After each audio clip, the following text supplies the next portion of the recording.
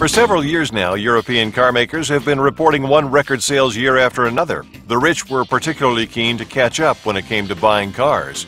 This is why expensive luxury cars practically roll out of the showroom on their own over there.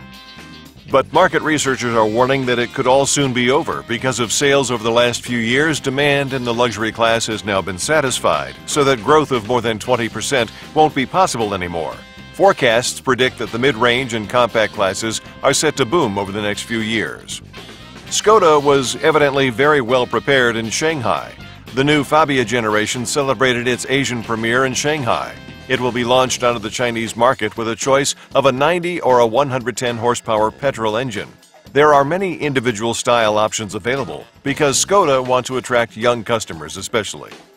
The new Fabia also provides the basis for the Raleigh Fabia, just recently homologized in line with the FIA R5 regulations, ready for the battle for record times on the rally courses.